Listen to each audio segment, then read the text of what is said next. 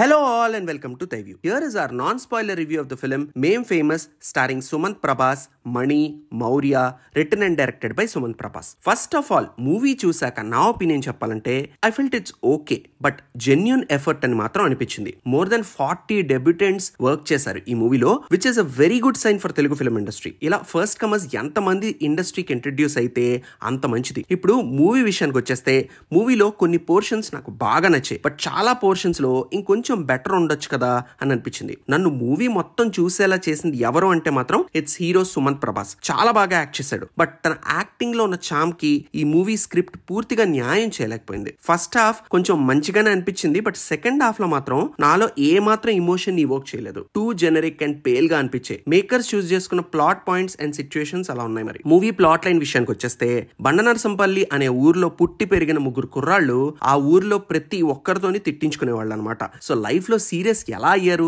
చివరికి ఊరు వాళ్లతో శబాష్ అని అనిపించుకోగలిగారా లేదా అనేది మీరు మూవీలోనే చూడాలి. It's a coming of age story of the three main characters of the film. ఒక coming of age story work అవ్వాలంటే firstly mood of the characters అనేది మనకు బాగా కన్వే అవ్వాలి. ఈ మూవీలో ఆ ఆస్పెక్ట్ హాఫ్ బేక్డ్ గానే అనిపించింది. ఈవెన్ దో యాక్టర్స్ అందరూ వాళ్ళ రోల్స్ కి పర్ఫెక్ట్ గానే సెట్ అయినా వాళ్ళ క్యారెక్టరైజేషన్స్ ఏవి అంత ఇంట్రెస్టింగ్ గా అయితే అనిపించలా. మూవీ బిగినింగ్ లో కొంచెం టైం తీసుకున్న క్యారెక్టర్ సరౌండింగ్స్ అండ్ వాళ్ళంటే ఊరి వాళ్ళకి ఎలాంటి ఇంప్రెషన్ ఉంది అనేది బాగా ఎస్టాబ్లిష్ చేశారు. ఈవెన్ ఫస్ట్ హాఫ్ లో ఉండే ఎమోషనల్ మూమెంట్స్ కూడా బాగా వర్కౌట్ అయ్యాయి, but the same didn't happen with the second half. ఈ పోర్షన్స్ లో movie got very pale, nothing exciting happening అనే ఫీల్ వచ్చేసింది. మూవీలో ముగ్గురు ఫ్రెండ్ క్యారెక్టర్స్ లో బాలీ క్యారెక్టర్ అండ్ తన లవ్ స్టోరీకి ఇచ్చిన ఆర్క్ కూడా అసలు కన్విన్సింగ్ గా అనిపించలా. ఒక ప్రాపర్ డ్రామా ఎక్స్ట్రాక్ట్ చేయగలిగే కాన్ఫ్లిక్ట్ తీసుకొస్తారు బాలీ క్యారెక్టర్ కి సెకండ్ హాఫ్ లో, బట్ అది అస్సలు ఎక్స్ప్లోరే చేయలేదు. Even the entire movie suffers from this. A conflict point తోనూ స్ట్రాంగ్ డ్రామా బిల్డ్ చేయలేకపోయారు సెకండ్ హాఫ్ లో. మూవీ మొత్తంలో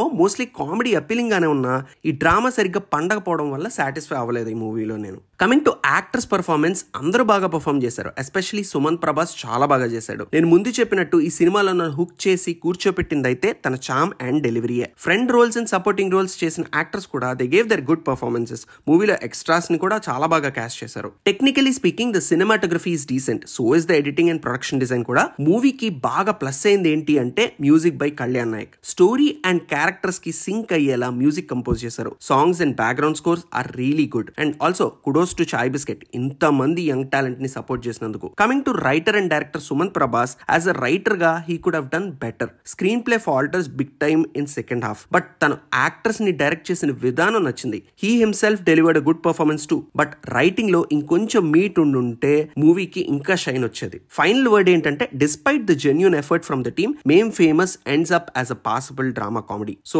దాట్స్ ద రివ్యూ గైస్. మీకు ఎలా అనిపించిందో కింద కామెంట్స్ లో మెన్షన్ చేయండి. అలాగే ఈ వీడియోని లైక్ చేయడం మాత్రం మర్చిపోద్దు. And please do subscribe to our channel Thyview. Signing off, Team Thyview.